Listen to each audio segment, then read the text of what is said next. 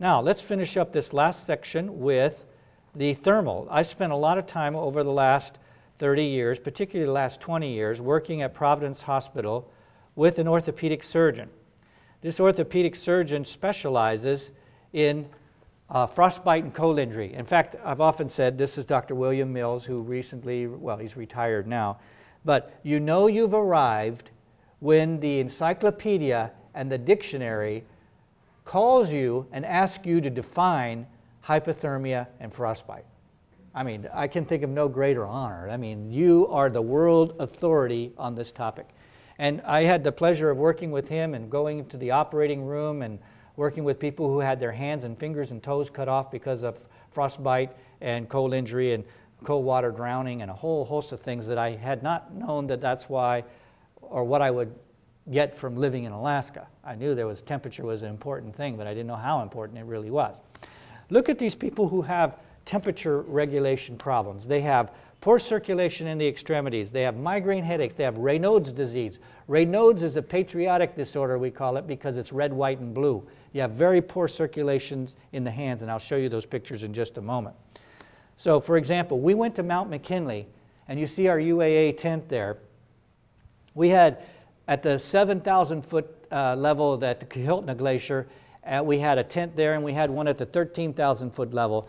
And what we're doing here, and you see the solar panels on the side that generated electricity for us, but we had a lot of people who had frostbite and cold injury, and that's why we were going there. There was about 30 of us that were on the mountain. Here I am getting ready to get in this small plane with all of that. Only one person there is not getting in that plane, if you can imagine, and all packed up. And this is at the Kahiltna Glacier on Mount McKinley.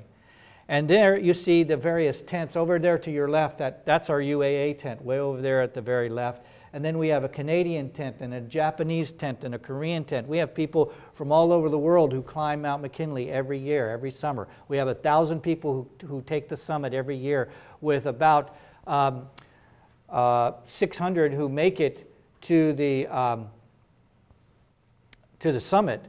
But speaking of 6, we have 60 people that are still frozen on Mount McKinley, people who never made it back, there's 60 bodies up there. One day will be discovered in their Gore-Tex and whatnot, well preserved. This is Lowell Thomas's plane. This is, it's quite fascinating because there was a famous visitor that was there when we were there. Does anybody know who that is? This is probably ahead of your time. You'd have to be probably 40 years old or older to remember who this is. It's Walter Cronkite. Have you ever heard of Walter Cronkite? He's like the Tom Brokaw or the Williams. What's Williams' first name for NBC News? Does anybody watch NBC News? Okay. Anyway, he's the current anchor of NBC News. I can't even remember his first name. It's something Williams. Peter? No, that was Peter Jennings. There was Peter Jennings, Brian Williams. Okay, Brian Williams. He was the Brian Williams of our day many years ago when I was your age.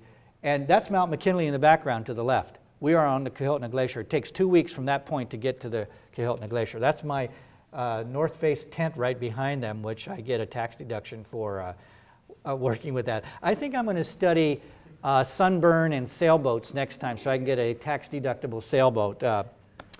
Now, we started studying the Idita ski, the Idita rod, the Idita shoe, the Idita bike. We looked at all of these people who go out in the cold, and we measured them to find out psychologically, what makes them do these things, but also to measure their temperature.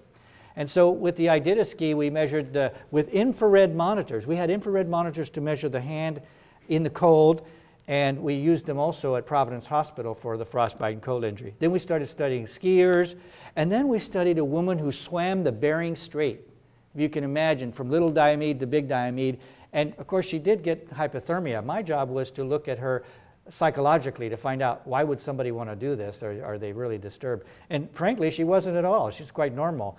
And then this is my ophthalmologist. He was Dr. Nybor, if you know him.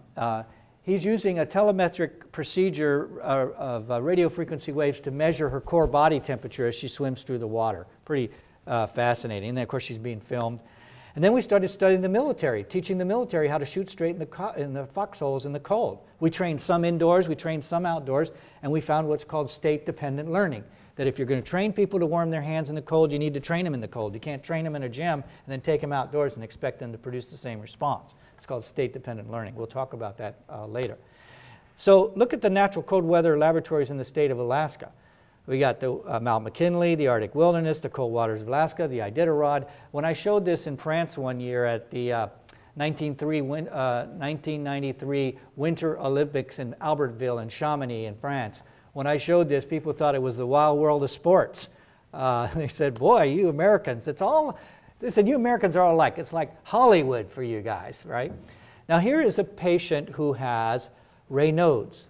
It's called white finger. And people who live up in the northern latitudes, Iceland, Greenland, Norway, I belong to a group that's called the Circumpolar Health Organization, and these people look at the same disorders across the globe. It's quite fascinating. Where you live geographically at the same latitude, we have the same disorders. It's almost, the behaviorists were right. It's the environment that controls what happens, whether it's trichomonas in bear meat, or whether it's seasonal affective disorder, or whether it's frostbite or cold injury, okay, or Raynaud's.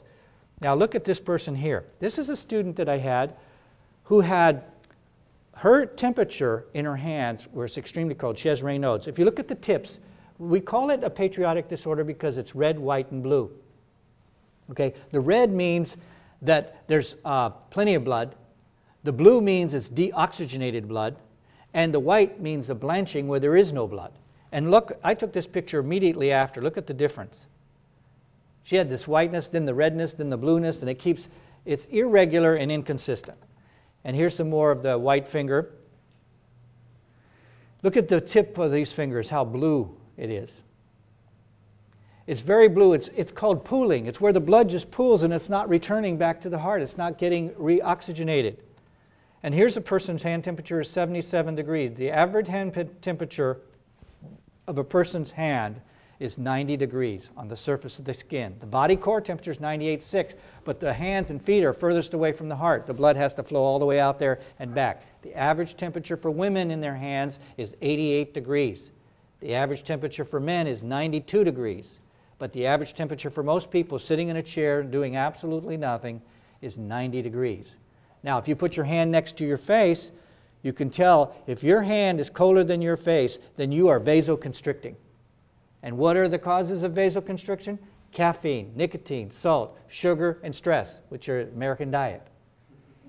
And we have 15 tons of aspirin used in America a day. What is all of that stress about? Why are we so stressed in this state, in this country? We are the richest people on the planet. And unfortunately, we have the most guns. Uptight people with guns is not a good combination. Okay? Now, the average temperature, look at his hand temperature, 77 degrees. He would be warmer dead. Yeah, because I see people with 60 degrees in their hands or 65 or lower 70s. If the room temperature is 78 degrees, if they were dead, their body would warm to room temperature. So they're vasoconstricting because of the stress and anxiety and nervousness and tension. Now we have a friend of mine came up with the mood ring, the biofeedback ring. He made $11.6 million off of this. And they have all these little cards that you put you put your hand on, this liquid crystals that change the temperature. Pretty soon we'll have clothing that change temperature. We already have, I've got one that changes with the sun, but will change with your body color. Your body will, the color will change according to your body temperature or any other physiological change. Remember Darth Vader had all of this stuff on him where he's got all this stuff going on. He could push a button and figure out what's going on with him. But in the future, we already have watches and stuff that will tell us our heart rate, our blood pressure, respiration. We have stuff that tells us for people with diabetes, our blood sugar level and so forth. There's going to be using more and more of these devices to give us information. But not just give us information, not just bring it to our consciousness, but then regulate it, manage it without drugs. Now here's what we went for. Look at these. This is the circulation issue. Here's what we went for the frostbite and the cold injury. Okay? And what we saw here are people on Mount McKinley, and this is part of our program at Providence Hospital where we were training people to warm their hands and feet. Because 1 degree centigrade means the difference between dead tissue and live tissue. And it was not because we're bringing blood and nutrients to that area that saves the tissue.